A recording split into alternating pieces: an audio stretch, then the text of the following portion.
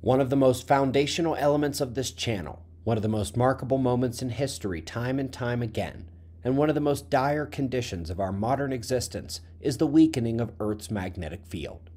We're going to dive deeper on a recent update to this ongoing event, and we will end by learning just how fast the magnetic field is going to be declining when it hits full speed. This week, we reviewed this article and discussed how the weakening magnetic field is beginning to allow significant penetration advancement of charged particles into Earth's upper atmospheric layers. To understand just how significant of a change has taken place, we will look not at the polar fields wrapping around the globe, but the L shells, the smaller arcs that touch lower latitudes, and while they go up to L6 and beyond in theory, the innermost shells here are what are most important.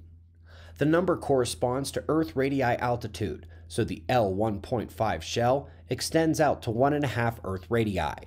The particles in focus in this paper are said to have dropped from a little less than 1 Earth radius down more than 500 kilometers, and that is not such a small change at all, especially when you consider that it's not been a constant drop, not by a long shot. The process has been accelerating, making this a direct measurement of one of the scariest potential events for an excitement of that lowest L shell in a solar superstorm.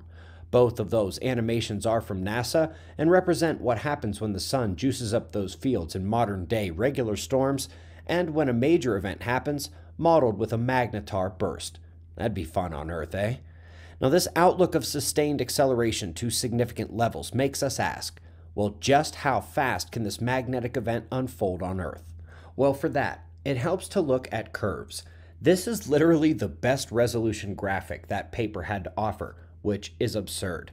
But top right, we have the drop in altitude over time, but with a straight regression line that obviously does not capture the true nature of the curve, which is accelerating downward. And so, I just copied that real curve onto a blank sheet, and we can start from here. Folks, I've looked at the data of the magnetic field weakening enough to know that this curve of particle penetration looks pretty darn close to the overall field loss. So, how fast are things going to get? Well, first let's review where we are now. The most famous announcement of the 10% field loss was in the year 2000 by NASA. Here we not only learned about the weakening field, but that the magnetic poles were shifting and speeding up.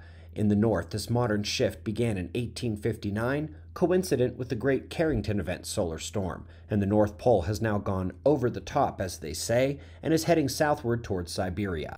During this time, the South Magnetic Pole has been on a slower saunter, but is way out in the lead, already having left the continent of Antarctica. In 2010, the European Space Agency updated that number from 10% to 15%, which is really a psychotically huge jump from the 10% lost from 1859 up to 2000. But it was real, and the leader of the mission measuring Earth's magnetic field made no bones about the fact that Earth's magnetic field was getting ready to flip. He quickly and very quietly lost his position shortly after revealing that Earth's magnetic field had gone from losing 5% per century to 5% per decade. This put a lot of folks on notice, especially those who were repeatedly proving that these events are extinction-level moments for many species and major hits to the biosphere, and doing so in the top journals, and for those tracking the field across the world and showing how rapidly this event is happening while we all clamor over COVID and climate change. Folks, we are in big trouble.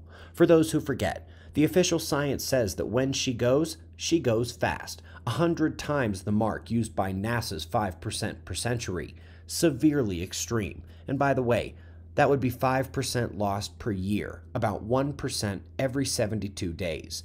When she goes, it's going to be a couple years at most. That's not a joke.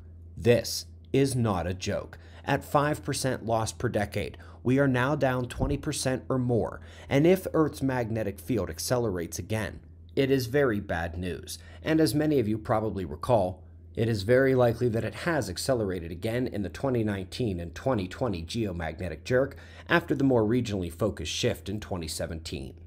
Below this video, you will find a playlist, the playlist detailing what this cycle is on Earth, how terrible it has been in the past, and how we're due in the cycle timeline again. And what do you know? Observational evidence of every kind indicates that fate appears unwilling to show mercy or alter her gait for the sake of our vanity. And she's at the front gates right now. I'll see you in the morning for the daily show. Be safe, everyone.